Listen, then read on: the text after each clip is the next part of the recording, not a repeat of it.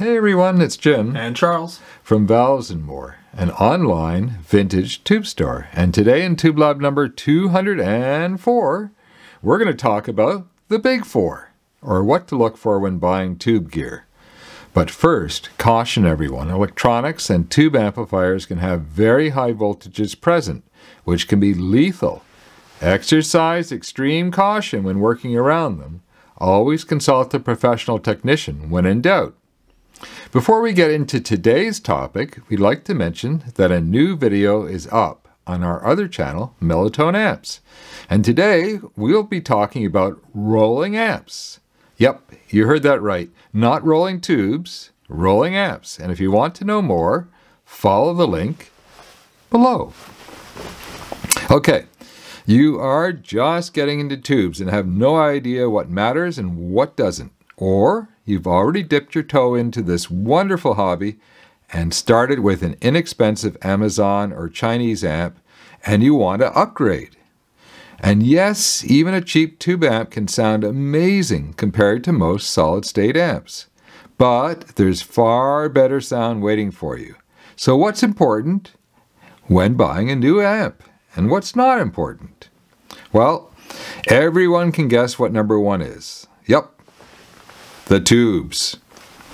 Be careful not to buy into a piece of vintage gear that uses difficult to find tube types. And also check out the availability of quality vintage tubes before you buy. Yeah, there's some vintage amps out there that use some very, very obscure power tubes and preamp tubes, and you really don't want to get into those whenever it's probably going to cost you more for the tubes than you paid for the amp. Yeah. And there won't be any support later on. Now, some of the rarer vintage tube types have actually been picked up by modern manufacturers. And that's safe. But yeah, do your research. We get emails every week from people looking for weird tubes. And Charles will go on the hunt. It takes him an hour to 2 hours to hunt our old inventory. And yeah, and sometimes we have them, sometimes we don't. Yeah. Yeah, but a lot of modern amps are going to come with something like a new sensor, a JJ, or some other Chinese manufactured tube. And that gets me back onto the script. So it's fine to start with an inexpensive set of new sensor. New sensor is all those old brand names like Mullard, Genelex, Gold Lion. You name it, pretty much all of those old brand names that are slapped onto new tubes are new sensor. JJ, also a very common low-cost modern tube, or Chinese tubes. And the big Chinese factory, Shuan, is back into production, as far as I know, and should be pumping out tubes by the thousands. Well, we're seeing their advertising everywhere, that's for sure. Yeah. And, but, you know, over time, you're probably going to discover that those modern tubes have sonic limitations. It takes a little while to get kind of tired of the problems. I mean, one of the most common emails we get is about JJ 6SN7s. Do all 6SN7 have this harsh mid-range, upper range? And the answer, of course, is no. In fact, no vintage 6SN7s have really a harsh mid-range or treble. At least none that we've heard, and we've heard a lot of them. Yeah, so check on what's available, because it would be a real drag to discover that the original vintage types are either incredibly expensive or worse, extinct. So, and also a drag if you can't even buy them anymore, unless if it's a new production tube and incredibly expensive, like 300Bs. Or 6550s. Yeah. Who said 6550s? Well, I did. And it just so happens that the 6550 Svetlana, the real Svetlana, they got rectangular openings in the plates. This is the C version. This is the one you want.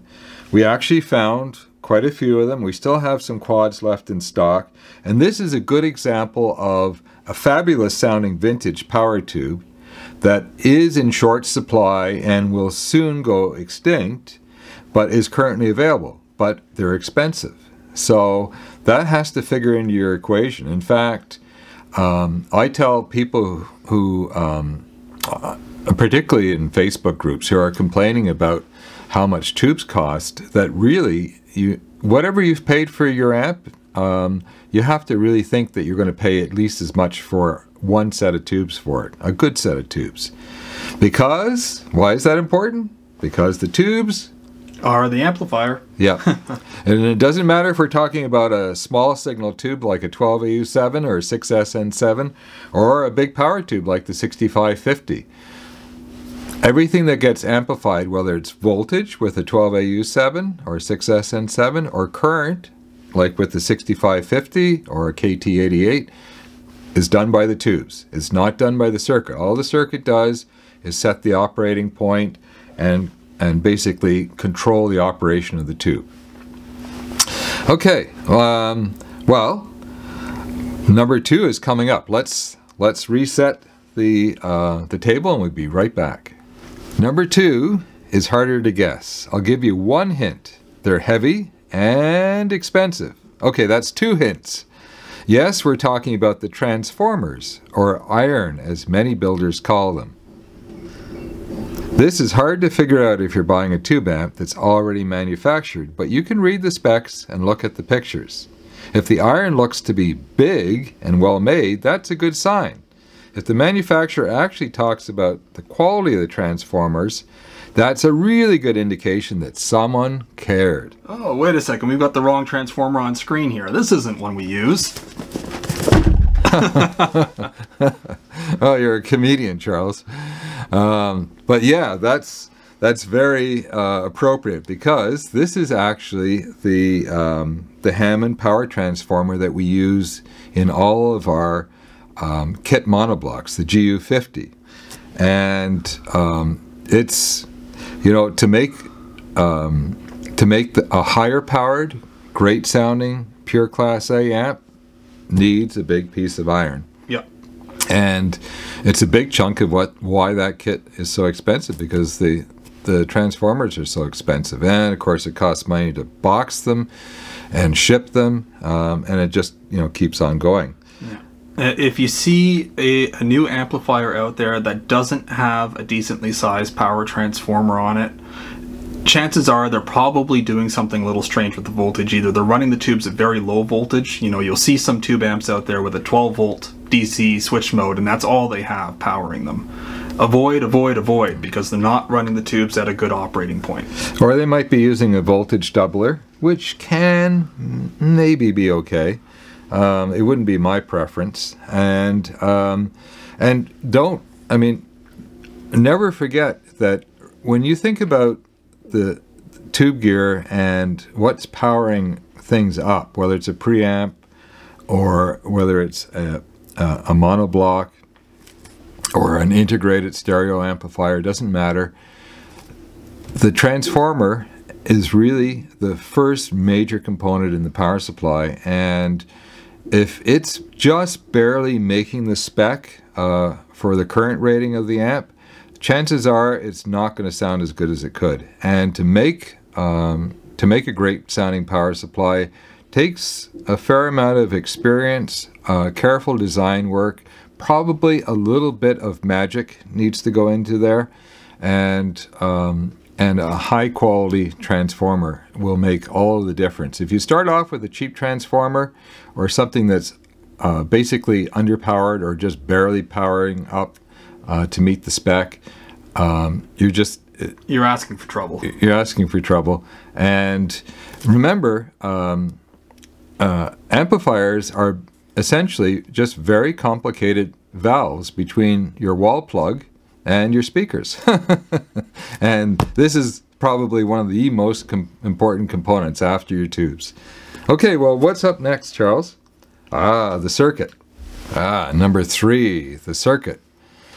If a schematic is published, that's always a good sign the manufacturer is proud of what they've designed and wants you to be able to investigate the circuit further and later on to do repairs or even perhaps modifications and improvements. We always publish complete schematics, and many amateur builders make clones of our designs. Most manufacturers, including kit manufacturers, don't publish the schematics. But the better ones will actually discuss the circuit, and that's also a good sign. In fact, I've got up here it's a draft, but it's the final schematic for our new modern line 6 or 12 SL7/6N6P phono preamp. And the design is very similar to our classic line preamp, and sometimes when you find a schematic for an amplifier, they won't give you the power supply, and there's lots of reasons why they won't do that, but one of them is that they really don't want you cloning the amp, and we do that. Yeah, we're happy if you clone the amp. Yeah. We're even happier if you buy the kit. But, you know, there are a lot of reasons why people can't afford to buy a kit, or they just like to put their own components in.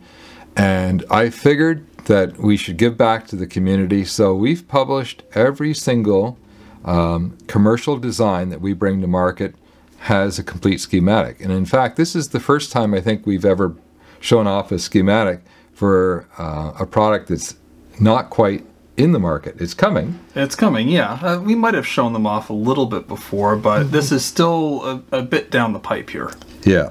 Now, if you're just learning your way around schematics, we've got quite a few videos in which we talk about a particular amplifier that's coming, or a circuit that we've designed, and you can go back. We must have a dozen or more videos.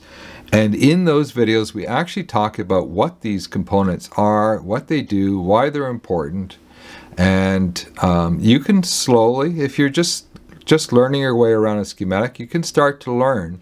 And it'll start to show you what is important and what's not. So I'm just going to give you a couple of little tips here. And here's our RCA signal in jack right here. And here's our signal shown, and its phase is shown, and as it gets amplified in later stages, it gets bigger, or the phase changes. You can see how the phase inverted here. It's not always easy to see on some people's schematics where the signal path is. Sometimes, especially on older schematics, the layouts can be kind of vague and different compared to modern conventions. Now, this is a fairly complicated little preamp because it's got to do the RIAA equalization, right? It's going to take what's on in the groove of a vinyl record and take that EQ that was pressed into the record and restore it back to the normal signal. And as a result, we've got a bunch of things in here that are really important, that are specific to the equalization. But you can follow through at least the signal path and say to yourself, how many components are in the signal path? Well, we've got a little resistor here that's a grid stopper. We have the signal comes off of here. We have a coupling cap, another resistor. This resistor sets the impedance of the equalization, so it's absolutely critical. We see the signal here, and we see the phase inverted because it came off of the plate. We have another grid stopper here. Signal comes off another amplification stage through another coupling cap. You see how we follow it through? It goes onto the grid of the cathode follower, and we take the signal off of the cathode follower stage, and one more coupling cap, and we're out. So slowly over time you can start to learn. And we have simpler schematics than this too, if you want to start with something a little easier. Yeah, in fact, the new preamp, which will come out first, the modern line 6N1P, has a really simple schematic. And we're going to do a video on that, maybe on our other channel, in which we talk about the secrets of why the preamp sounds so darn good. And a lot of it has to do with the tubes, but the circuit is really nice too. Yeah, yeah. Yeah, well, you're just saying that because you designed most of it. Maybe. A little pat on the back. You did a great job, though. And you did an amazing job on the PCBs. Mm-hmm. Yeah, very happy with how that turned out in the new chassis. Yeah, yeah. And you'll be hearing more about that. Okay, So what's up after this? Number 4, components and layout. Quality components are important. They don't need to be exotic or expensive. So long as they're well made, they'll work just as well as an expensive boutique part. The idea that the sound can be significantly improved by replacing the resistors and or capacitors is mostly false. I'll repeat that, mostly false. Now, before everyone starts typing in caps in the comments section below why I'm wrong, remember, we listen to tubes, circuits, and components every day of the week. We do this for a living. And we do a lot of A/B testing on components like coupling caps and resistors, and oftentimes it's very difficult to tell if there's a difference. Now, if we're talking about vintage tube amps, they will almost certainly need to be substantially rebuilt with quality components. Even modern manufactured tube gear can have room for improvement, and in some cases need upgrades installed for both sonic and safety reasons. I've got a whole selection of components that we use in our kits and in our prototype work. Things like circuit boards. For years, circuit boards were really kind of crappy. I can remember when all we had were single-sided, and now what are we up to, quad-sided boards? Oh, they're well beyond that, but we still use double-sided in almost everything we're doing. Yeah, and we use thick, heavy boards. And one of the big problems with a lot of inexpensive amps is they use thin boards, and if it's a bigger board, this is a really tiny board, but if it was a bigger board and it's got heavier components on it and it gets dropped, what happens is the board actually flexes. And if there's a trace that's not very heavy or supported properly, then the board will flex and it'll actually break the traces or the components that are soldered onto the board. So quality boards, yeah, if you can look at a picture of a complete amp that you're thinking about buying, or better still, actually have a good look at the actual amplifier inside, be careful. There can be high voltage present, so don't go poking around inside of an amplifier unless you know what you're doing. And you see really good quality boards, nice heavy ones, big traces, big pads. That's a good sign. Oh, that's a good point too, especially if you're going to be building a kit. How easy is it to work with those boards? How easy is it to solder to them? Now, we put oversized pads and we try to fit everything as well as we can on our own PCBs because we've dealt with a number of kits over time, not just audio kits, but other electronics projects that are just horrible. They'll put these tiny little pads. They won't have anything labeled. Everything will be bunched together in a tight little cluster while the rest of the board is empty. It's we don't want that. No, nobody should be cursed with a bad PCB, especially if you have to build it. Here's a selection of one of the highest wearing components in any piece of tube gear, and that are the electrolytics. Here's a couple of big filter caps. These are Nishikans. That's a good quality manufacturer. Careful, there are counterfeit Nishikans all over the place. The thing about electrolytics, and these come in all different values and sizes, is that they have a very finite lifespan. Now, the better quality the cap and the better design the circuit, the longer the lifespan of the electrolytic, which is why we spend probably 2 or 3 times as much as most manufacturers would. And yeah, so, and if you have a piece of vintage gear that is over 15 years old, there's a very good likelihood all of the electrolytics will have to be replaced. I mean, we were working on one of my reel-to-reel machines that was built, what, about 1982, I think? Yeah. So that would make it about 40 years old. And they had put high-quality electrolytics in it, and most of them are still good. But we still swapped them out, though. We want it to last another, 20 to 40 years at least. Well, I'm hoping I got another 30 years in me, but I don't think I got more than that. So electrolytics really, really important. But things like sockets, nobody thinks about sockets until you start plugging in and rolling tubes on a regular basis.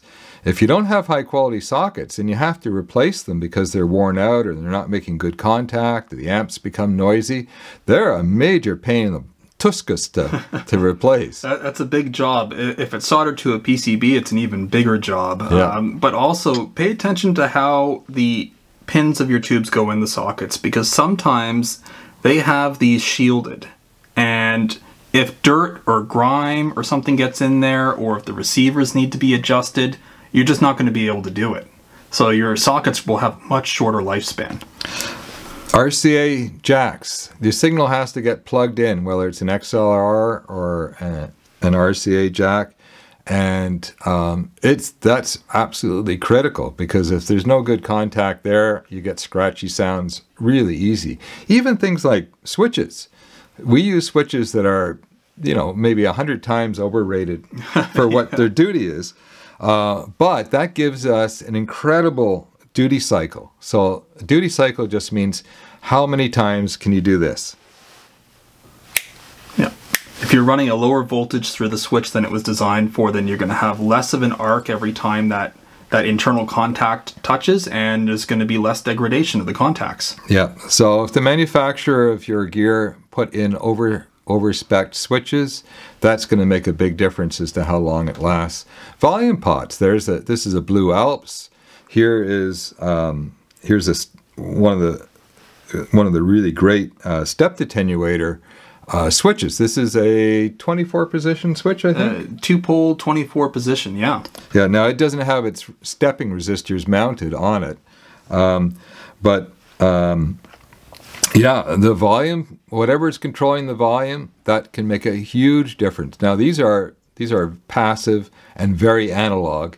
But these days, a lot of equipment's using digital switches, and for a lot of reasons, you're not going to see those in our kits. I don't think that really have a place in a simple, high quality Class A amplifier or preamplifier. But if they do, if your amp does have digital switching of some sort, just be aware that repairing it could be a real bear, and hopefully it hasn't. That kind of switching has not been around that long, so no, I don't think anybody really knows how long lived it's going to be. Will it still be viable 25, 40 years from now?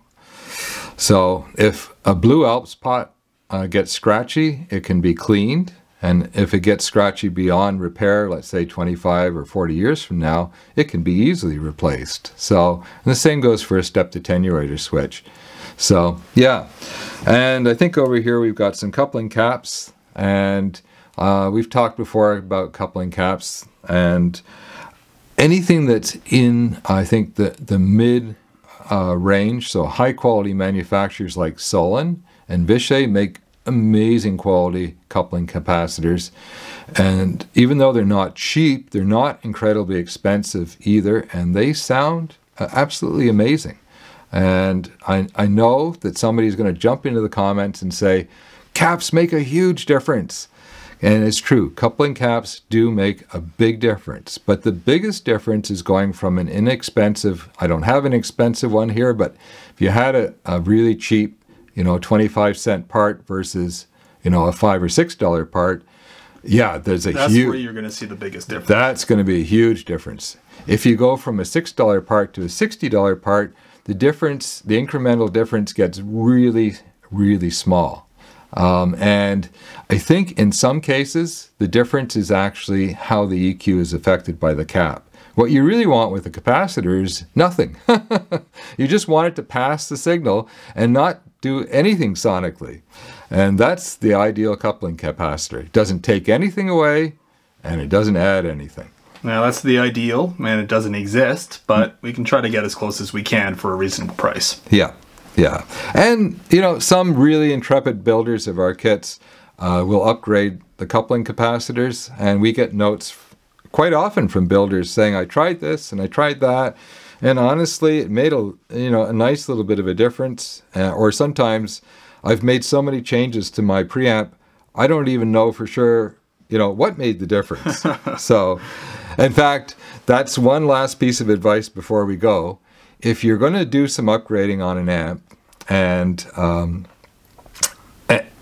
you have, let's say, 3 upgrades that you want to put in place, don't do all 3 at the same time. One at a time, then listen to it. Yeah. Well, and make sure it works too. Yeah. Okay. Well, hopefully that helps you in choosing your next amp, or upgrading your amplifier, or bringing a vintage amp up to spec. This could go on forever and ever. So we better say goodbye. It was a slow week for new tubes coming in, but we actually have a huge number of tubes coming in probably for next Friday. Yeah, hopefully. Yeah, so it's going to be exciting. We found a lot of really interesting stuff. So there are Cheers codes to help you save some money, and there's actually a code that's really easy to figure out, and a lot of people grab it, and it saves big bucks and costs us lots of money, and that's just great. So we can reach almost everybody with $20 flat rate shipping. And if yours is $150 or more after discount, the shipping's on us, folks. This is Jim. And Charles. Signing off. Cheers, everyone.